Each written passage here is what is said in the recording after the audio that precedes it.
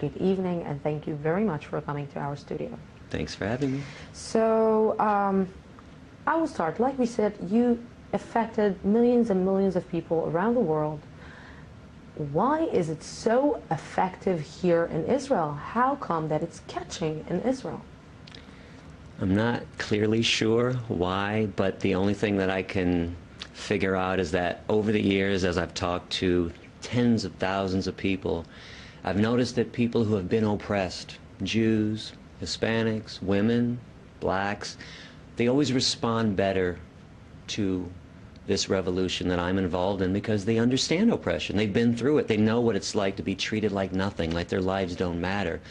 So that's what I think is going on here. Jews have been an oppressed people for thousands of years. We understand oppression, and we're supposed to not support it. So I'm just pointing this out to everybody because people don't realize how much they're harming animals in their daily lives. So as I point out, the steak, the hamburger, the chicken sandwich that you're eating, the schnitzel, okay, these pieces of meat came off the bodies of living animals who didn't want to be murdered, who didn't want to suffer and die, who didn't want to be tormented. So once I point it out to people, most people, sane people, logical people, make that next step to veganism. You know, for the last few days or for the last few months, I see a lot of demonstrations in Tel Aviv of people demonstrating against the murder of, and slaughtering animals and eating animals. And but I pass by and I look at their shoes, and they have leather shoes, and I say, okay, this is like, let's say, you have two meanings here. It's like you have this, I'm not eating, but I am wearing. Are they aware? Do they know? Oh, it's by moral standards. No, I don't think they're wearing leather shoes. They appear to be leather shoes because you have synthetic leather that looks just like leather, like you have mock meat that looks just like real meat. I think most people falsely accuse animal rights people of having leather shoes, but they're not. And you'd be surprised. That, you know, you'd be surprised. New Balance, the shoe company, 50% of their shoes are vegan just by default. Even Nike, and I don't support Nike for some human rights issues, but even 50% of Nike shoes are not real leather. So a lot of people are just assuming that vegans and animal rights people are wearing leather shoes. There could be one other issue at play, though. Some people, in fact most people, weren't raised vegan, so they've gone vegan later on in life. So they might have already had leather shoes. Well, at that point, the damage has been done. What's the point of throwing them in the trash when the damage is done and you weren't aware of the atrocity that you were taking part in? So maybe people are just wearing them out. And I do advise people to do that. You can either wear out your old animal skin stuff or you can give it away. That's what I did when I went vegan. I just couldn't have animal skin on my body. It made me disgusted. It's amazing that you're saying animal skin and not leather. Well, that's what it is. See, we like to use euphemisms, which is why these atrocities take place. So we always want to say leather when it's cow skin. And we want to say, even the terms bacon. What's bacon? You mean pig flesh? So once you start thinking about what we're wearing and what we're eating, again, this is why I say sane people will make a choice towards veganism. It makes no sense, because if you, let's put it this way, I like to explain how this is the biggest Holocaust that has ever existed, and people get upset at those terms. I have to tell you that I am upset about hearing like Holocaust, comparing the Holocaust to, like every single person that heard your lectures, and to hear this Holocaust, comparing it to animals, it's a little bit, and you know what, and I'm not even Jewish, Okay. but it's hurt me. Well, let me explain how this Holocaust is actually worse. I'm offended that we compare human Holocaust to the animal Holocaust, which is the biggest Holocaust in the history of humankind. If you went to the nearest cow or chicken slaughterhouse and removed the animals and replaced them with Jews, you have now recreated Auschwitz. There's no difference. You have a building that exists to dismantle, to torment, to torture, and murder innocent beings. Let's play a time game, a time warp game. Let's go back 60, 70 years. You go back to Auschwitz, or you go back to Birkenau, you remove the Jews and replace them with cows and chickens.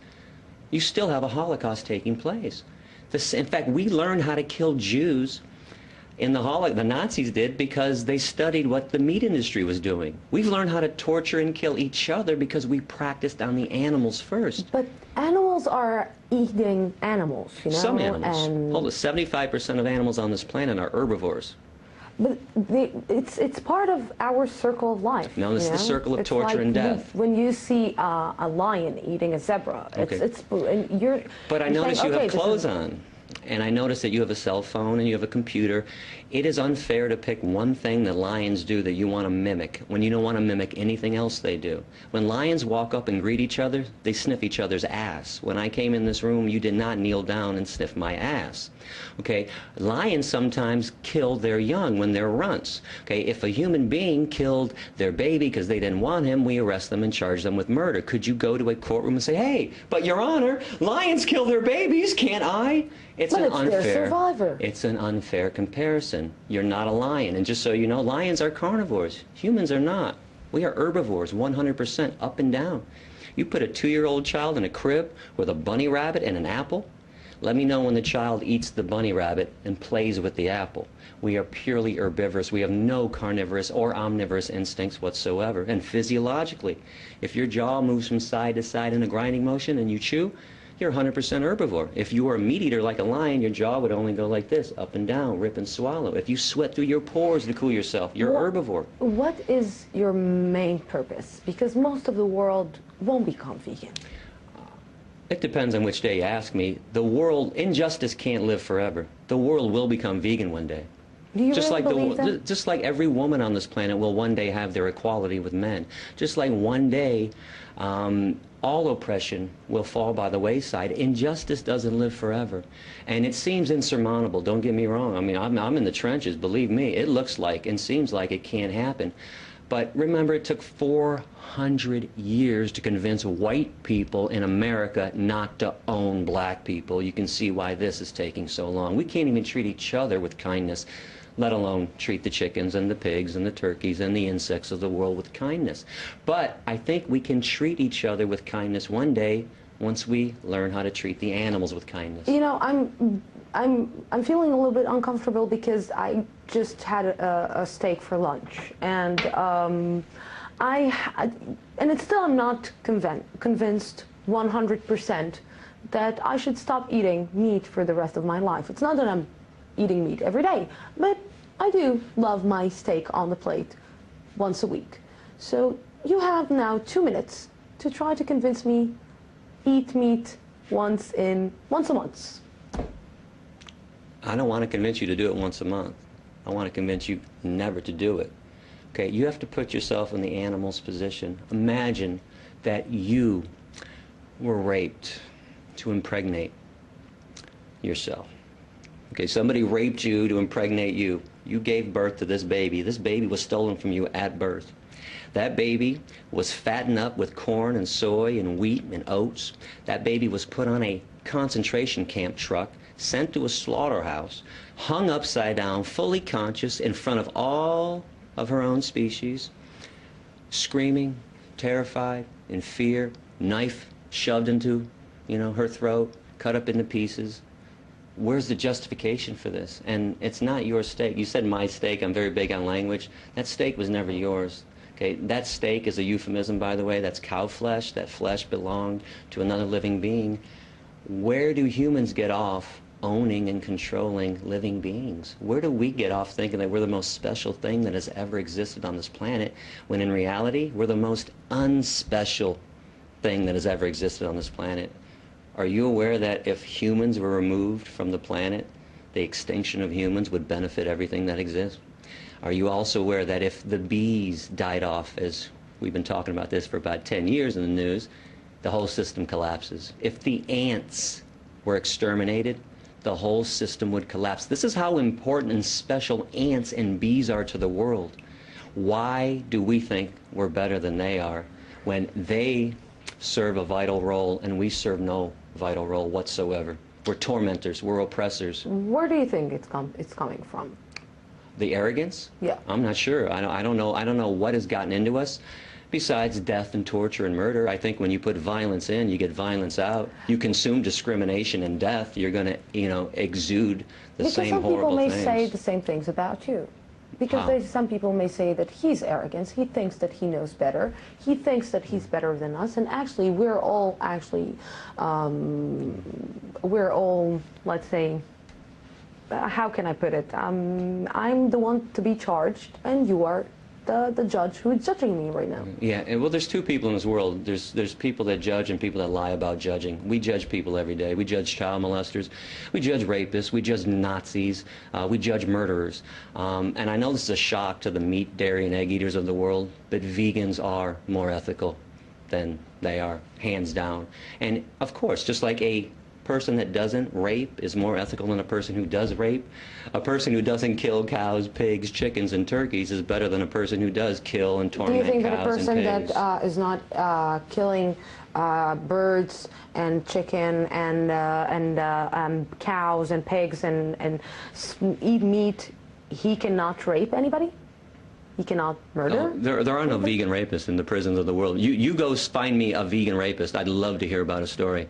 I'll show you prisons around the world full of meat, dairy, and egg-eating rapists and child molesters and murderers and people that rob and steal. In fact, I'll even take it a step further when we talk about health. Go find me a hospital with a bunch of sick vegans in it. I'll show you hospitals full of people with heart disease, cancers, diabetes, osteoporosis, kidney problems, etc., all stemming from animal protein, the main cause of every major disease on this planet, and in addition to all the fat from all the animal products and cholesterol and the saturated fat and Hitler trans. was a vegetarian. Hitler was not a vegetarian. That's a complete lie. A complete and utter lie from Goebbels, his propaganda minister. Hitler did have a lot of power, didn't he? If he had all this power that he had, why didn't he mandate veganism if he were a vegan or a vegetarian? Do you know that Himmler, the guy that constructed all the gas chambers, was a chicken? Maybe he wanted to slaughter Jews. This is why he had another idea, complete other idea. Two of his biographers, Albert Speer and Robert Payne, talked about Hitler's love for liver dumplings and pigeon, which is known as squab. His main chef, Dion Lucas, wrote a book in 1964, the Gourmet School Cooking Book, and she wrote his favorite recipes, which were all meat-based recipes. This is the power of propaganda, the power of Goebbels, still alive and well. Do you know why people think Hitler was veg? Goebbels wanted to make Hitler seem as peaceful as somebody else in the world at that time who was loved and adored. And his name was Mohandas Gandhi. And Gandhi was vegetarian. And Goebbels would say, wait, Hitler's just like Gandhi. He loves animals too. And he's peaceful to the animals and he's a vegetarian. He's not. And just so you know, all the concentration camps did have animal slaughterhouses there too. And when the Allied forces came in to rescue the Jews and the Gypsies, they left the animals behind. This is why I call this the world's largest and longest running Holocaust. The animal Holocaust was happening long before the Jewish Holocaust, during the Jewish Holocaust, and it's still happening today. Every second, just so you know, of every minute, of every hour, of every day, female animals are raped to impregnate them. Every second, animals are being killed. Every 60 billion animals every year. Do you accept, or do you understand, or that people are calling you terrorist? Sure. What else are they going to call me? They couldn't sleep at night if they called me a compassionate human being, because I'm calling them out. And as we go back in time and look at all the other people that we adore now, collectively, we all agree, Gandhi and Dr. Martin Luther King and all these people, Rosa Parks and Cesar Chavez, you know, they were not loved during their time. They were despised. They wanted to make change, massive change. It's only later on that a society looks back at revolutionary activists and says, oh, man, he was great. He was just trying to bring peace and justice. I'm trying to bring compassion to this world. It's amazing that I'm called a terrorist. And if I'm called a terrorist for saving animals, what do we call people that kill animals and torture animals and eat animals? One last thing before we have 20 seconds. What did you have for lunch? I had a vegan schnitzel and a vegan burger from the vegan shawarma place in town, my favorite restaurant. Vegan schnitzel, vegan shawarma, vegan schnitzel, vegan hamburger. Gary, thank you very much. Thank you.